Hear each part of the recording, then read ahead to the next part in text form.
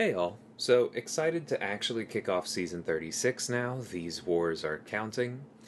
Um, we are taking it a little bit easier this time around. We are planning, but we do have some new planners figuring some things out and kind of balancing things between them. We're not using any loyalty boosts. We are using rainbow boosts. But my intent is still to not die this season. I hope I haven't jinxed myself by saying that. But let's start off with this Hyperion. This is a rank 4 Hyperion. He was my most recent rank 4. And he is very good for Conduit. He is less good for anything when your parries don't work, as right there. But what I've noticed with him and Conduit is that you really do want to throw as many special ones as you can. And while I am trying to weave in some heavies, I think that going forward in this season, I often just want to throw special ones even without the heavies. Like right there, on that last one, I should have thrown that special one on that short combo. I shouldn't have backed off and waited for the special two. It just, I don't know. It's, you want to keep the heal block up. You need maximum uptime on that. And even if your incinerates are weaker, even if it feels like you're doing less damage, for a lot of these conduit fights, you really are doing more damage overall just by keeping the heal block up. And so that's something that I'm kind of balancing, because historically when I played Hyperion, and I'm a little bit out of practice, but historically I tend to focus on keeping his attack as high as possible, as many Furies as possible. And I would often think about the special ones not as my default, but as a way of locking in damage when I had a lot of Furies. Like, oh wow, I'm up to 7 Furies and 3 charges. I'll throw a special one to lock in that high attack value over a long period of time. But this requires a shift, like I said, because you just kind of need to spam the special one. And so I'm kind of fighting against some old muscle memory that I kind of forgot I had. And so then there's this fight where I just should have dueled for this heavy counter. And then that was much, much worse, because the second one I was trying to just dex both hits, and I was early on the first one. So yeah, I should have done a duel here. This is 100% my bad. If I am trying to not die this season, I really need to stick to my own advice there and continue to do my duels, especially before I try anything like a heavy counter. It wasn't necessary here. I shouldn't have done it without practicing it. Especially because Hype can just win this fight absolutely fine on his own. I do think that going to the special 3 first is good. This is not a conduit fight. The special 3s are not triggering the conduit knockdown anyway. I actually confirmed that that is intended for the season with the Kabam designer for War. So starting off with a special 3 is just great for Hyperion. You get those 3 cosmic charges up. Those are effectively permanent Furies. And then you get the rest of the fight rolling. So I think that was definitely the case there. At that point, the specials you throw don't really matter, because either of them is going to trigger Masochism. The point is just to kill Nigs quickly without parrying, because that's what gives him light energy and can cause problems. And then we are up to a fight I've taken many, many times before. This is rank 4 Penny Parker on Power Snack. We no longer have Defiance. It's not going to matter. Reed was, in my opinion, the single best option for this fight before Defiance. He was far and away the best option during Defiance, and I think he's the best option again with it gone. It's just a very simple fight as long as you have House of X. So we are going to trigger some auto blocks in here, but I think almost all of them are going to be in the passive stun window, which he is not able to purify, and so we're not actually going to get auto-blocked and take that damage. So again, another input issue there. So far, that's most of the damage I've taken, which is not super fun. But things are going well. So there's always some RNG right there, because if that auto block had triggered on the medium we threw into that passive stun instead of on the first hit of the special 2, then it would have worn off by the time we then landed that first projectile hit of the special 2, and then she wouldn't have auto-blocked it, and we would have landed the whole thing, we would have knocked her down, we would have refreshed the debuffs, it would have been a lot safer. Because we got a little bit unlucky and it triggered later, we just had to know that she was going to play passive because we'd hit into her block. We took a small amount of power burn damage, and then all that mattered after she blocked our special 2 was finding our opening for the next heavy. As soon as we did that, our debuffs were safe, we could get back to the rest of the fight. That right there, 90 seconds in, is the first time I triggered Power Snack, and we reversed it because we were fully ramped. So, just not something Reed really has to worry about. Suppression lets you keep control of the fight so much just from landing your hits that you don't even have to really worry that much about dexing to bait specials, even against somebody less willing to throw them than Peni. And so you have time to ramp up your Petrifies and counter Power Snack by the time you finally trigger it. Just really fantastic option there.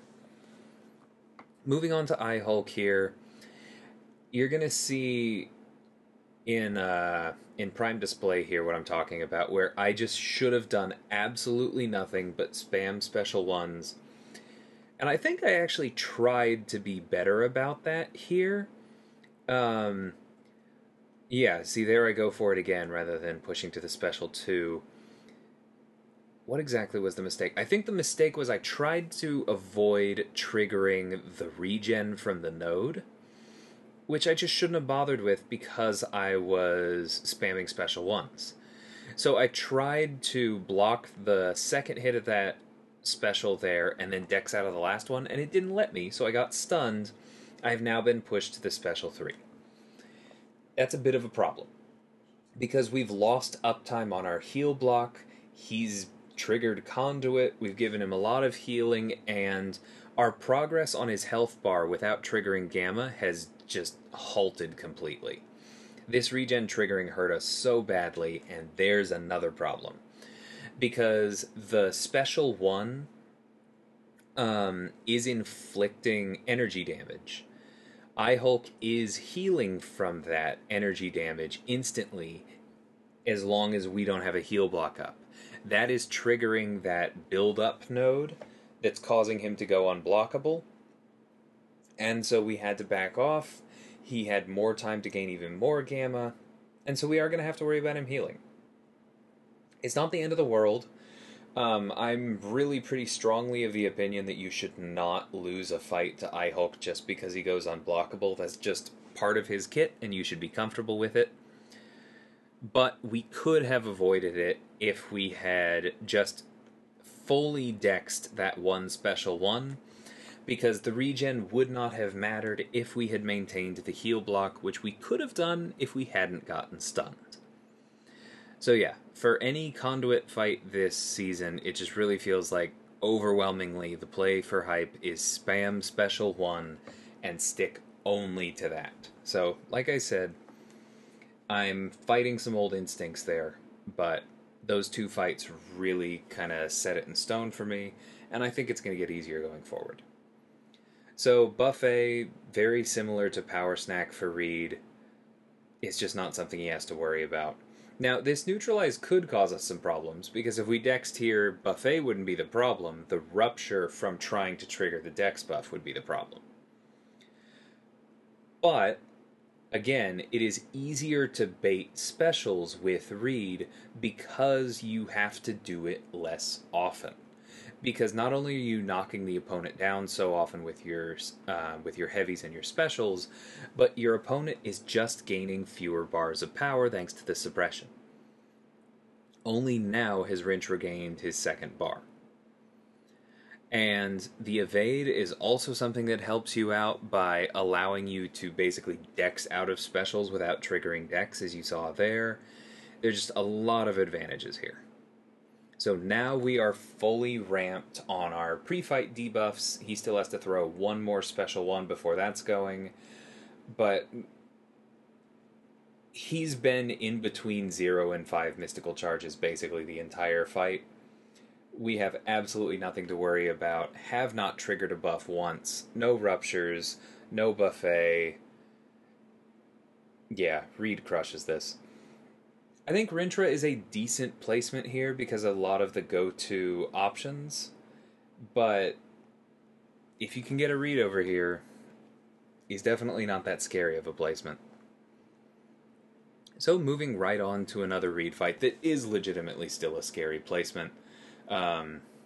This wasn't the easiest fight, even with Defiance giving you more options, but especially now, with Defiance gone, with Torch blacklisted, and with most alliances at this level banning Spider-Man 2099 outright. If you have a Quicksilver, this fight's nice and easy.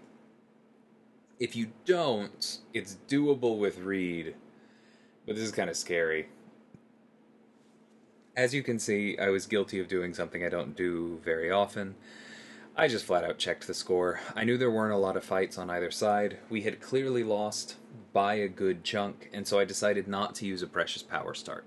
I do have one expiring before too long, but given where that war was, or given where this war was at that point, I think I'll just use that power start in the Saturday war instead of this last time. And that'll probably be better for the Alliance overall. So the key here is trying to make sure that Mangog throws his special ones, and that when he inevitably goes unblockable, you yourself have a special to punish him with it. Not to punish, but just to throw it into him so that you can get rid of the unstoppable, because that's the real problem. Now, Reed can also stagger it, but that did not work this time.